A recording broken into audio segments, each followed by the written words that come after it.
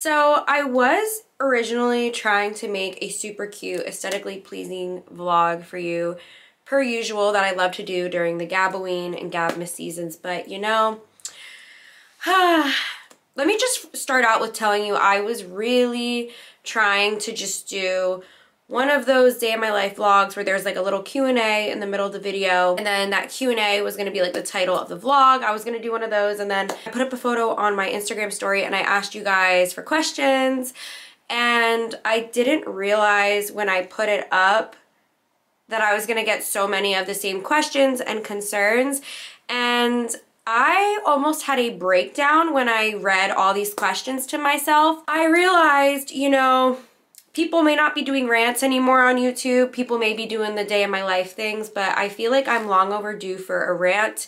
And I guess this is a Q&A as well, because I feel like I'm going to be answering questions in this rant. I get it that Nikki and I have been so public about previous relationships, and we've let you guys into our personal lives, our whole online career and presence. I know me specifically, I know I had branded a relationship. I know I had like brides watching my channel at one point, or at least very confused brides, because up to a certain point, I was really just doing a ton of wedding content. I backed myself in this corner, and I feel like I'm just ready to rant and remove myself from that corner. Those of you who have been watching my channel have definitely seen a huge difference in me throughout the course of 2022. I started 2022 with a cake tasting vlog with my then fiance, and I am now doing day in the life vlogs, not addressing the elephant in the room. I miss being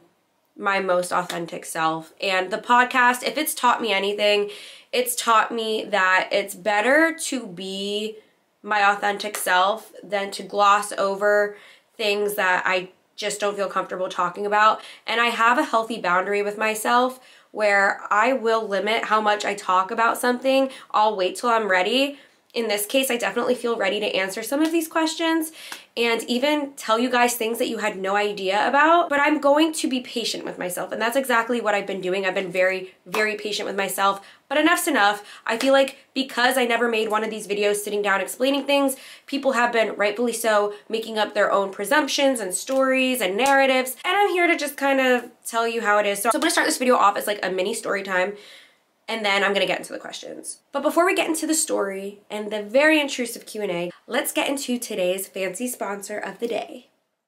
So this fancy vlog is sponsored by Temu. I learned about this website through this sponsorship, and I'm super impressed by all the clothing. Everything is low price on this website, so I'll be linking everything down below in case you guys are interested in shopping some of these looks. I really love this first look that I'm showing you guys.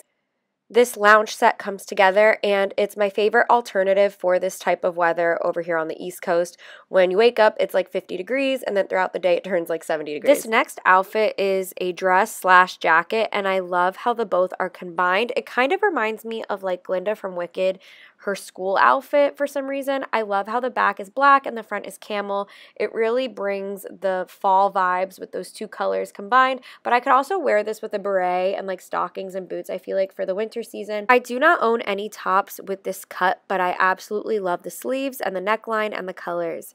And the next top that I'm trying on, by the way, these jeans aren't from Temu, but the next top that I'm trying on is this coquette top. As much as I love wearing sweaters and long sleeve blouses and shirts and jackets in the winter seasons, I really do love a good coquette moment with some lounge pants, especially for Instagram content and TikToks. I was drawn to this next top because it just gave me some Parisian energy, and I may or may not be going to Paris soon, so I definitely had to add this to my cart. I really love it with like a basic black bottom.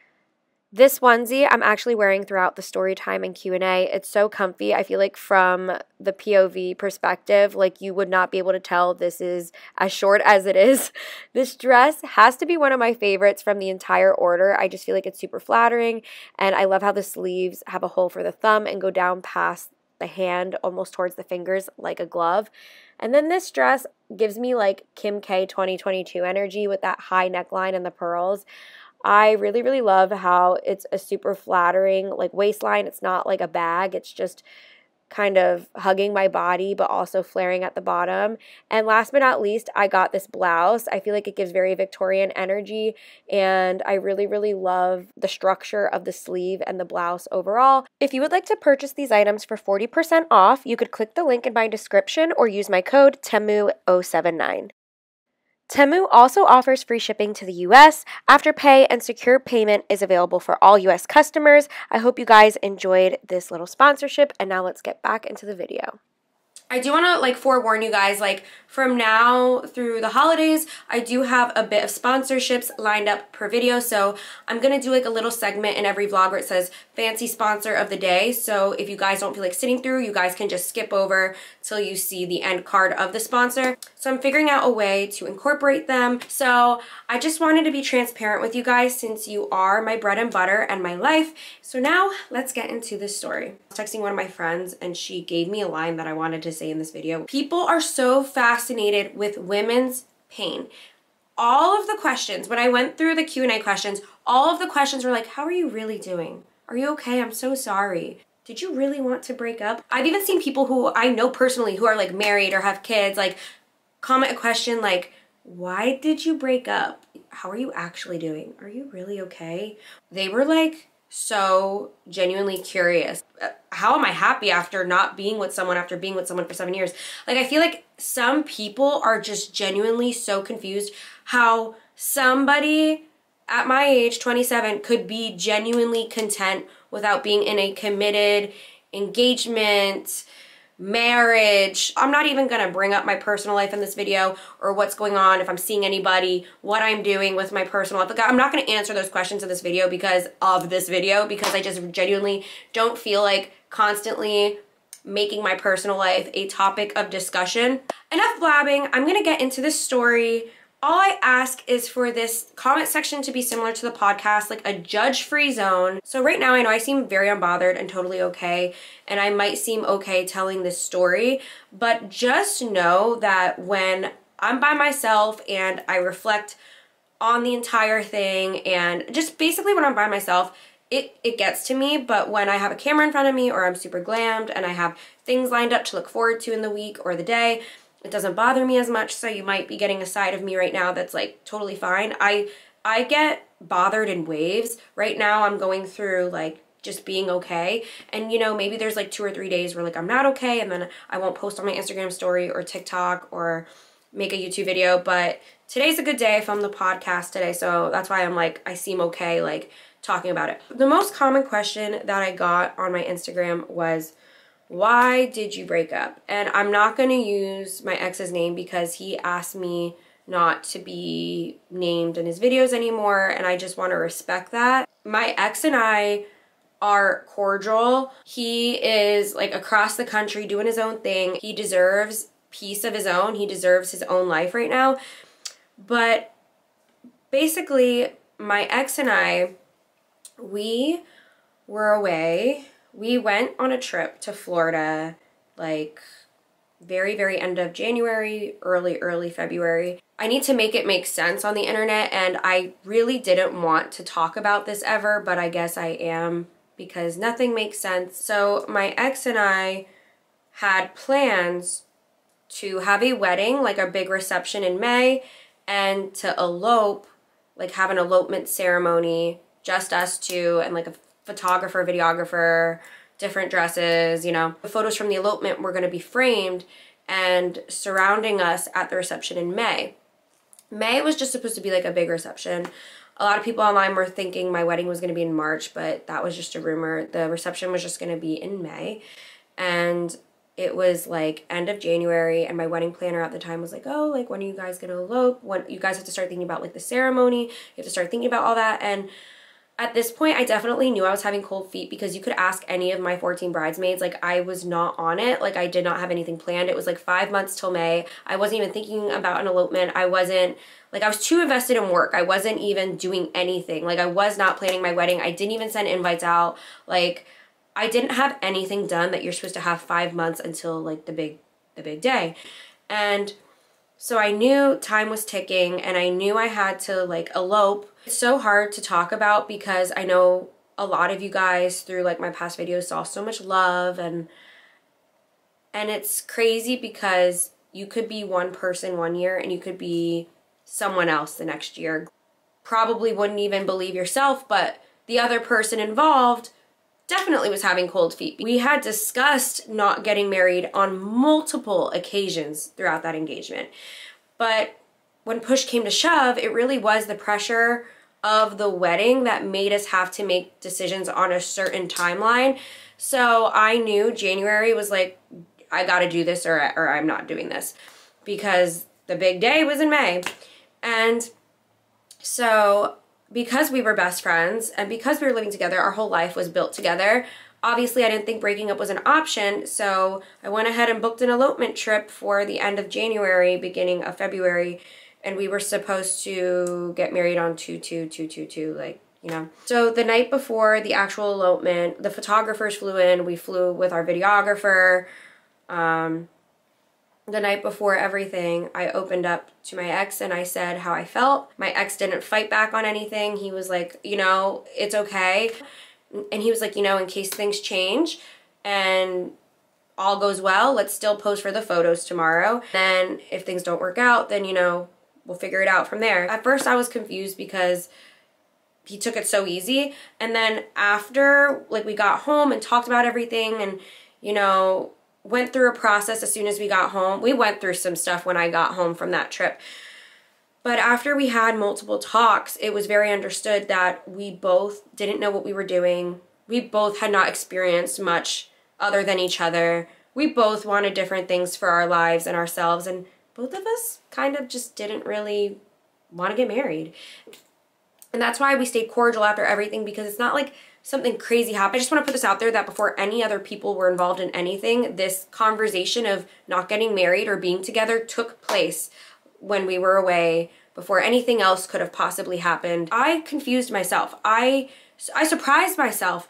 Growing up, I always wanted to get married. I always wanted to do the big thing.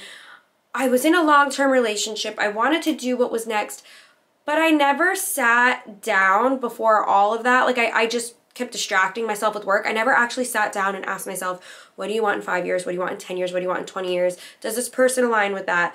In a way, I feel like I held my ex back too, because we kind of just like stayed comfortable. Like, I could have been traveling more for work. My ex could have been pursuing the stuff he wanted to do with his life, which he's doing right now. And in a way, we were like just like holding each other back. And there comes a point where sometimes love is just not enough. And you could really end up resenting the other person if you move forward with something that neither of you are ready for. So to answer the question that everyone has been asking, I'm not even thinking about what I'm doing next week. I'm thinking about what I'm doing tomorrow, and I'm thinking about work, and I'm thinking about business, and I'm thinking about music and my vlogs.